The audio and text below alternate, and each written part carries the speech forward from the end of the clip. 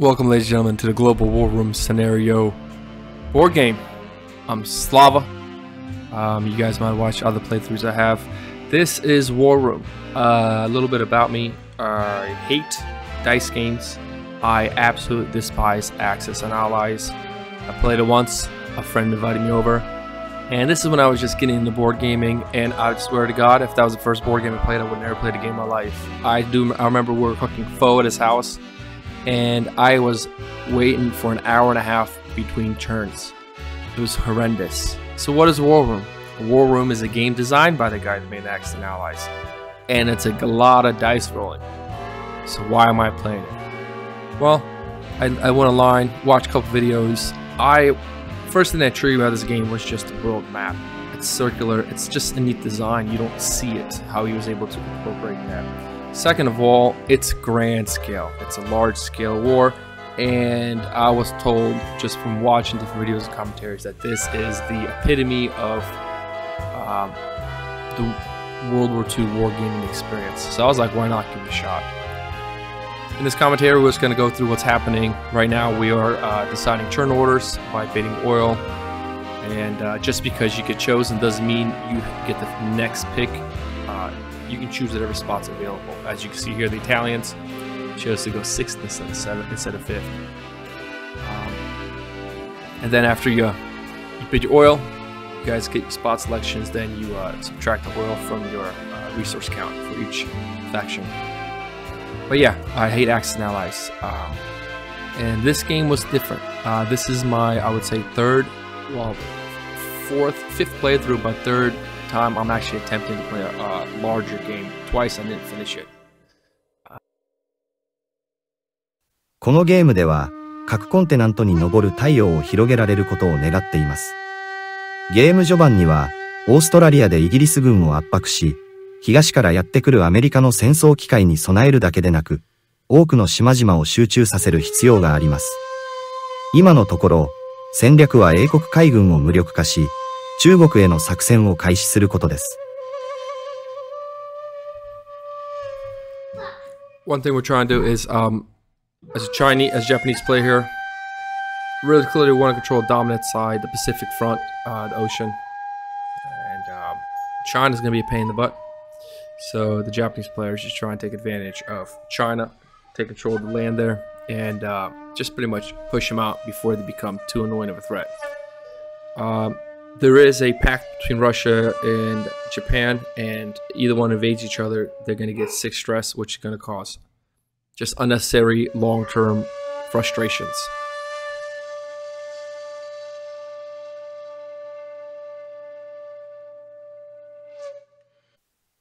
This war will be one dictated by us towards victory or defeat. We are far away from all threats and need to focus on building up our forces and making a dominant stance in the Navy warfare. We cannot forget about supporting the British, but primary focus must be cutting off Japan in the Pacific. I'm excited to see how we can change the past with my strategic approach and hopefully reduce the use of an atomic bomb. I mean, not much to say here, really. The Americans are... I mean, I don't know too much World War II history. I just like competitive board games. But it seems like the Americans are pinned between the Japanese side and the German side, really with not much forces in the battle. And the American player clearly is just trying right now send as much support out as possible. Als deutscher Spieler möchte ich sicherstellen, dass wir erstens die Ukraine nicht verlieren und zweitens hart gegen die Sowjets kämpfen und das wir um Großbritannien herum in den Griff bekommen. Jetzt weiß ich, wie sich die Geschichte entwickelt hat, aber das bedeutet nicht, dass sie sich wiederholen muss. Solange wir mit unseren Einheitentypen diversifiziert bleiben und mit unserer industriellen Macht den Kräftevorteil behalten, sollten wir siegreich werden. So what I'm trying to do as this game goes on is just kind of show you guys some rules and stuff. For example, narrow sea passages. It's kind of like canals and stuff. I thought this was a pretty interesting concept because it blocks movement, and then you have to, you're not just pieces on the map, you actually have certain strategic advantages taking over canals and so forth. And good job in design there. And you can read about them as we go in the game. I can go too much detail, but one thing is, when planes fly out, they have to at the end of the round fly onto a natural, an allied or an alliance's like controlled territory. So what you do is you put these markers on planes to mark that they've flown out, and then at the, I think it's at round 5, you send them back to land. So that's where you see those little red flags. I mean, red arrows. Red arrow means the Axis Alliance. Blue arrow means the I don't know what it's called. The I don't know, Good Guy Alliance. As you can tell, my history is fabulous with World War II. Germans, very strong control, very strong industry in the beginning.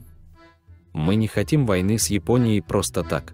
Для нас будет крайне важно выдержать сильный натиск Германии в самом начале.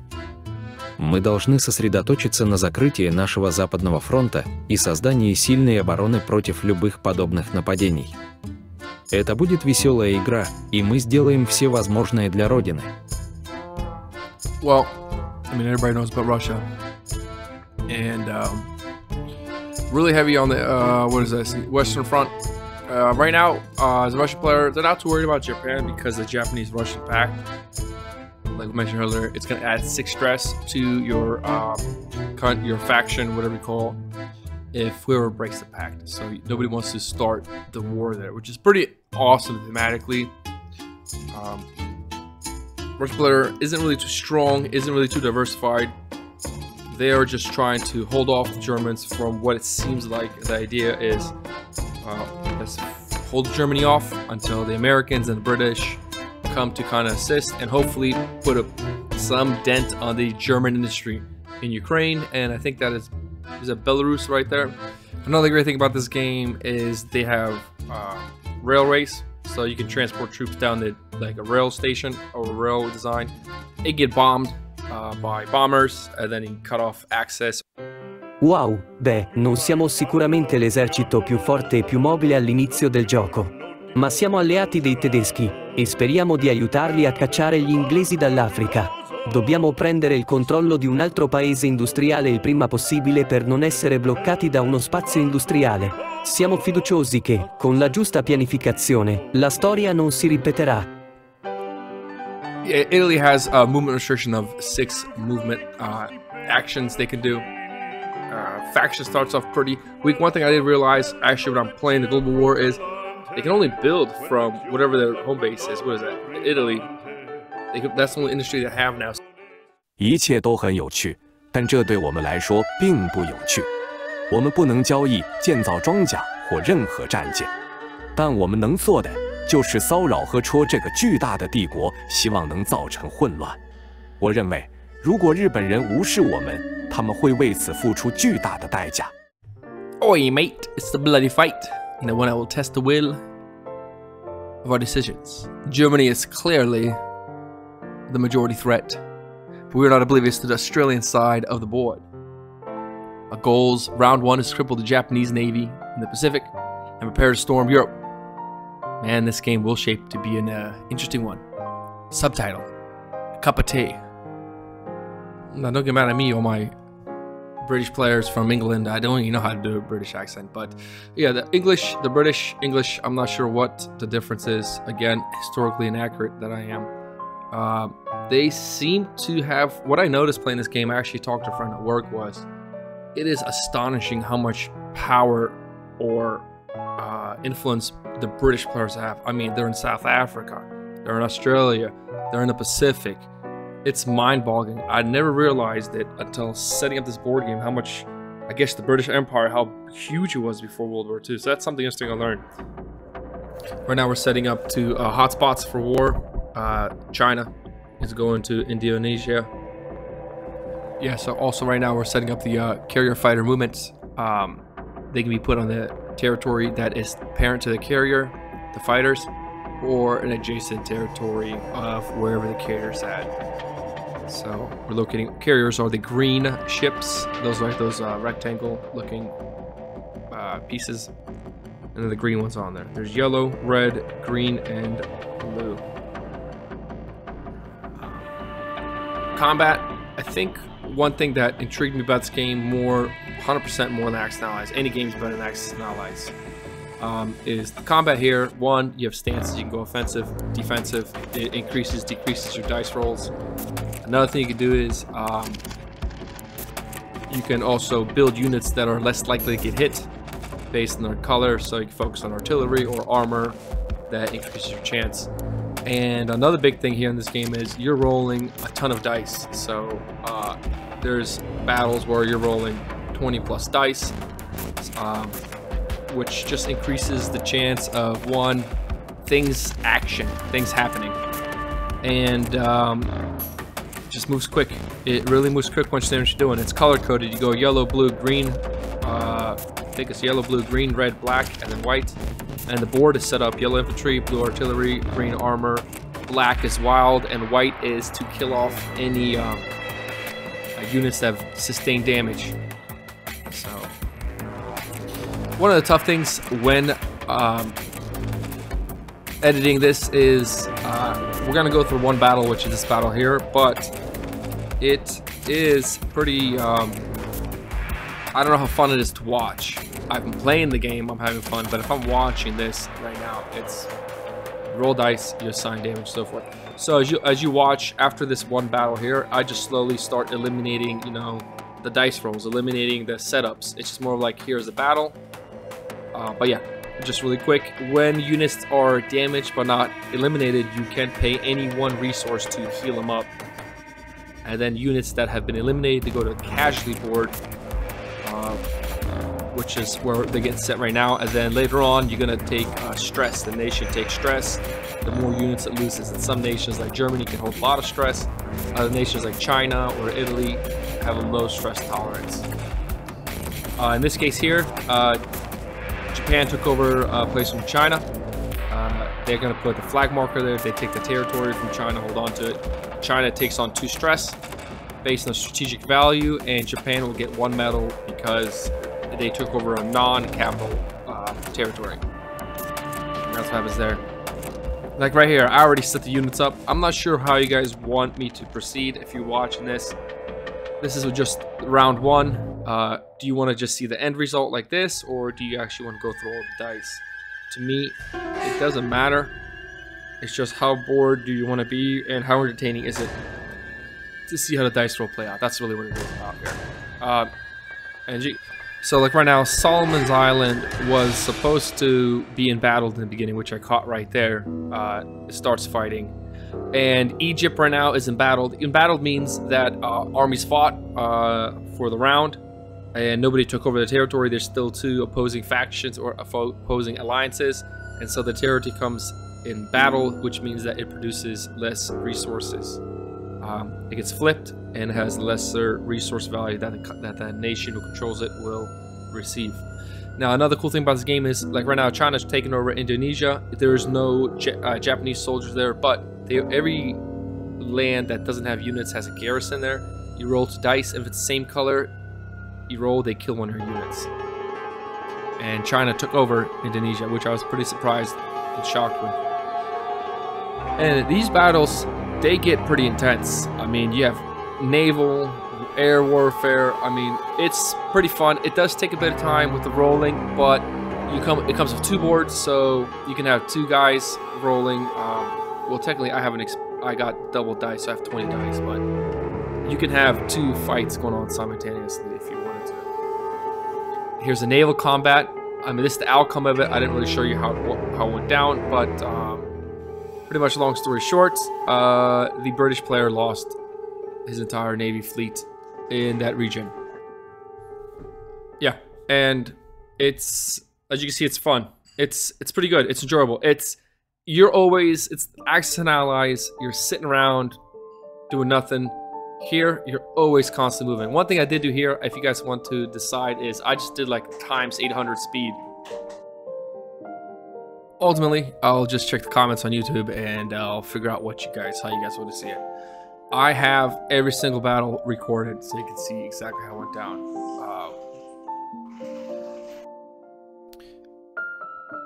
But yes, here, I didn't realize that the Germans had 2 submarines and the Americans had a battleship. and it's still casualties taken. There's an embattlement in the seafront. It'll become a hotspot later on, as you notice.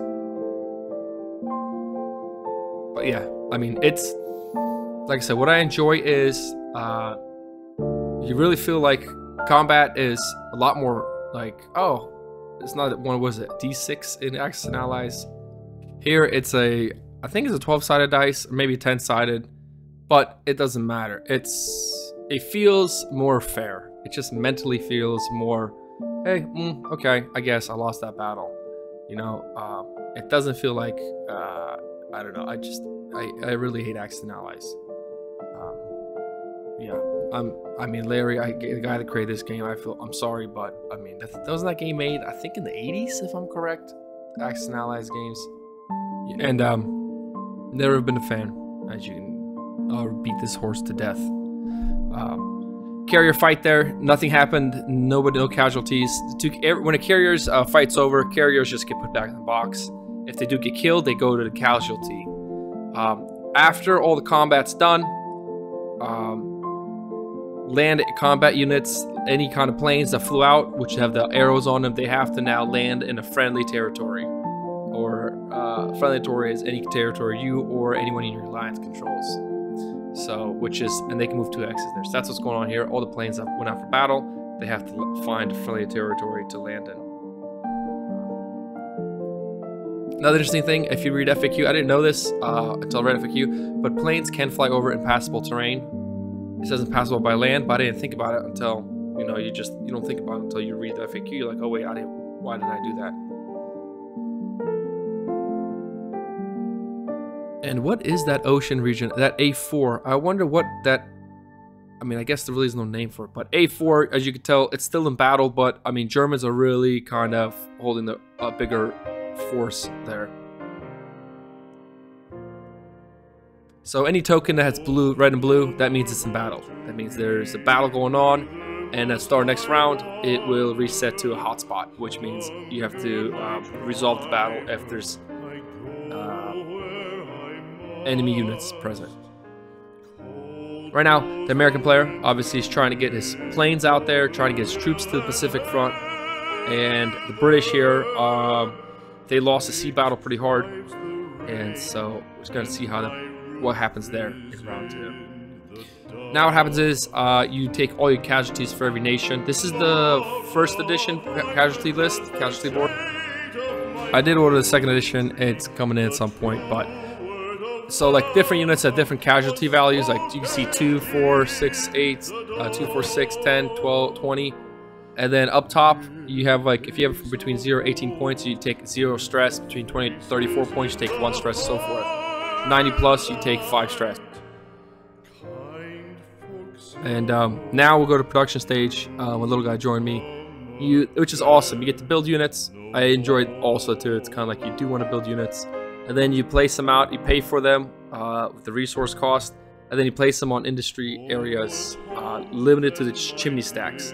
So for example, the American unit here, he has a resource account up top, he tracks how much it costs, he subtracts it from his resources here that he has stockpiled. That's company heroes talk now. And then he puts them on factory positions. Those chimneys dictate how many plastic units you can build there. And then you put this token on top. That token is actually kind of an annoying token. It always falls. I wish it was a different design, but that just signifies, hey, these units are being produced. And if a territory ever gets taken over by the enemy where you're producing units, they will actually capture them and keep them and get to use them. So you don't want to produce too far in the front line, but you also don't want to produce too far in the back line, because at that point you have to send the units in. And as you can see, it repeats for every is it faction? Every army, I guess? I don't know what the proper word is. Again, more company heroes talk there. So Germany is building in France, trying to build a ship out, a battleship, and then also, I forget the last territory was. China has interesting rules. China is the only faction that when they build, they automatically come produced. And they can only build infantry and artillery. It's another strange rule for the Chinese. They're really limited. They can't trade oil. They can't trade iron. They can't trade anything. And they can't even build artilleries until they took over a factory, an industry factory. And I think the region is called Peiping. That's the name of it. So, like I said, British. The idea here is get more forces out to Australia, which is what they're doing there. South Africa, they're building units there. They're going to try to come up through the south, up towards the north, try to get Egypt back. It's embattled. And building forces in Canada, which is strange, to try to ship them over.